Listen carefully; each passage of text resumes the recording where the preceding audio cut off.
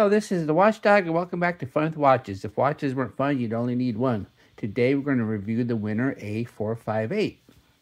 Let's start out with the wrist check. I'm wearing this Podagar 901, and Grogo's wearing my Skami 1251. Grogo said Ben Solo thinks his dad is sabotaging his mom's political campaign because he doesn't want to be known as the Republic's first lady. I said Han can be quite the misogynist. Grogo said, really? A misogynist? Do you think he can fix my sore neck? All right, let's take a look at the watch. The watch did not come in a box. This watch cost about $14, so you usually don't get a box with that price. But it's really not a bad looking watch considering what I paid for it.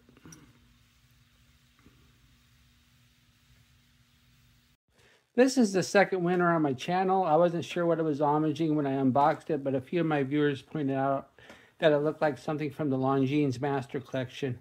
I can see that. At about $14, this is about as cheap of an automatic watch as you can get, but although no one would confuse this for a $100 watch, it isn't bad considering the price.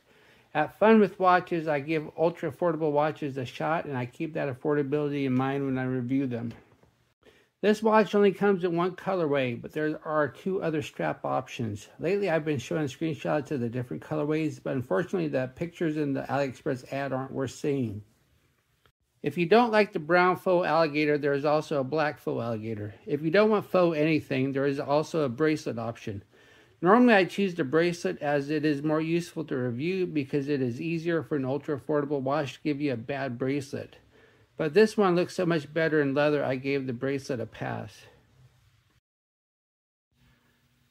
The watch is 41.2 millimeters if you measure at the bezel, 47 millimeters lug to lug, and it's 14.2 millimeters thick, including this dome crystal. Has a 22 millimeter lug width and weighs 77 grams on the supplied leather strap. Well, I'm sure it's faux leather, but leather nonetheless. Then we have a smooth bezel, and it's a chrome-plated alloy, of course. It's a $14 watch. You're not going to get steel. And then we have the dial. The dial has this texture to it, a little pattern, and it looks nice. And then we have the Winner name and logo up top. And, of course, the Winner logo looks kind of like the Zeppelin logo, which looks a lot like the other logos. And then it says automatic on the bottom, no mention of water resistance, and all you get is your basic 30. And of course, you don't need more than that because with this leather strap, you're going to really take it in the water.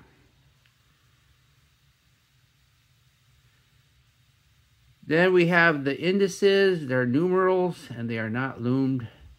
Then we also have a chapter ring with the minute markers and counters. And we even get sub-seconds. And then we have the doffing hands, and they're blue. I'm sure it's not blue treated steel, but it sure looks like it. Then we have a date at the 3, right next to the 3. So it doesn't take the place of the 3 index. And they keep it nice and small, so it doesn't look too obtrusive. So I like that date. I like what they did with it. Then we have an unsigned push-pull crown. One thing I like about these cheap automatics, unlike the cheap quartz, is you never have to worry about the minute hand jumping like you do on a cheap quartz. I've never had that issue with these really cheap automatics, so that's nice. The movement does not hack, though. You pull out the crown, and it does not.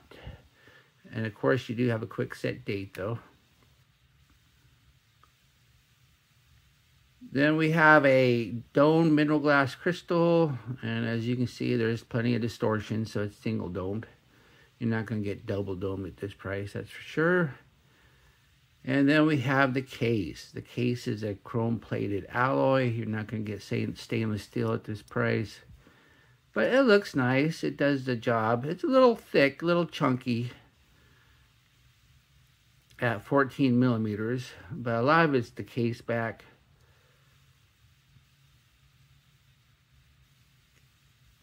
but you do have a full 22 millimeter lug width, so it's a rather large watch. It's not huge, but at 41 millimeters and a 22, it's a big watch.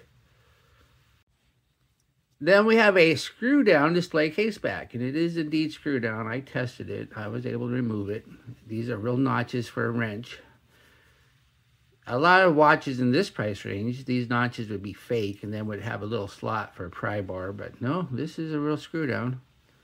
Then it says mechanical stainless steel, mechanical, and then it says A458. So that is the model number of this watch. If you look at my unboxing, I used a different number, and that's because the number in the AliExpress ad doesn't match this number. But since this is what's on the watch, this is the number I'm using on this review. I had the same issue with a forcing that I just reviewed, and I didn't change the thumbnail, but this one I did.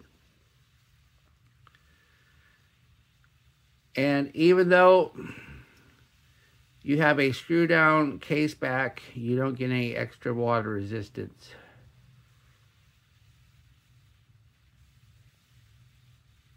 Then underneath the case back, I don't know what the movement is. It's Chinese, it's automatic, it's very, very, very affordable. And it does not hack, but I can't make the rotor spin freely in either direction, so it's got to have a bidirectional rotor. I don't know how many joules, I don't know what the power reserve is. To do the power reserve, I would have to wind it fully and then just wait for it to stop, and I don't want to do that. But I don't really care about power reserve anyway, because I'm a watch collector. I don't wear one watch constantly.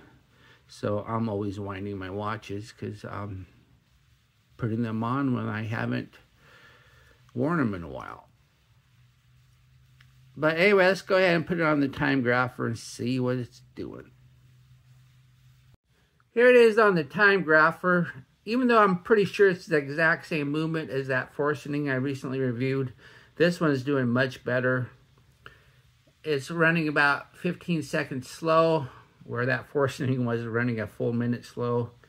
So that's pretty good. And it's no big deal that it's running slow because it's a non-hacking movement. So basically you're going to have to move the hands in either direction. So it doesn't matter slow versus fast, where a hacking movement fast is preferable. And there's hardly any beat error. Amplitude's pretty low, but it's a pretty smooth line on the screen, and for a watch this cheap, that's not bad. The strap doesn't say genuine leather on the inside, so I'm pretty sure it's a faux leather. Of course, it would be faux anyway, because obviously they wouldn't use real alligator or crocodile on a $14 watch. And there is no quick release. Then we have the two keepers, one fixed, one floating. And then we do have an unsigned buckle.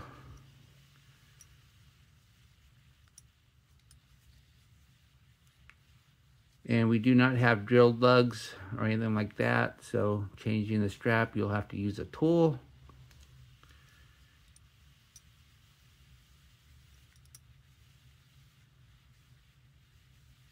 But it does look nice for a $14 watch. And it's got a nice gloss to it.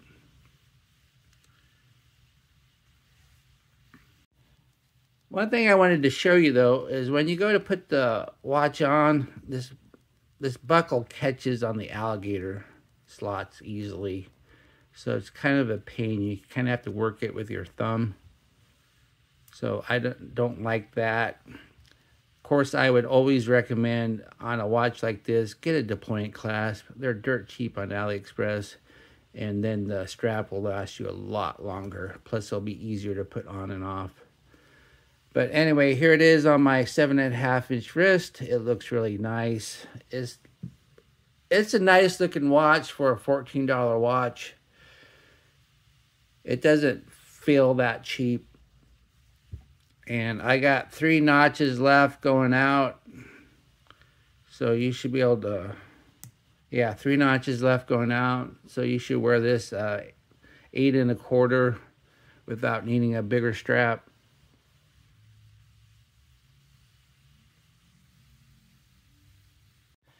And here's a watch on a black strap. Because remember, black is your other option for straps if you want to go leather. So just, yeah, this isn't a leather strap, but just to show you what it would look like on black. We won't be taking a trip into the loom room because this watch has no loom. What do I like about this watch? Well, I like the dial. I think they did a good job with it. It looks more expensive than it is. I like these blue Dauphin hands. I like the fact that it has a screw-down case back. I hate press-on case backs. What are my gripes and groans? Well, no loom on the watch. Of course, that would have ruined the look. But maybe they could have like loomed the dial or something.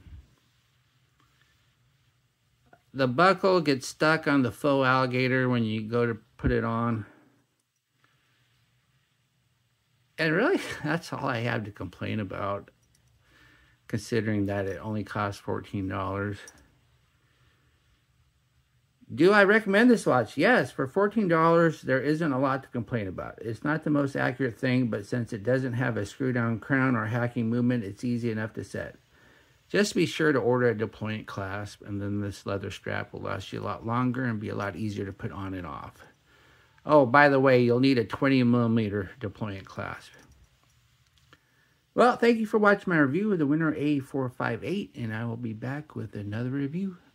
Be sure and like and subscribe to my channel, and of course, if you like this watch, be sure to buy it through my affiliate link, and I will get a small commission. Bye.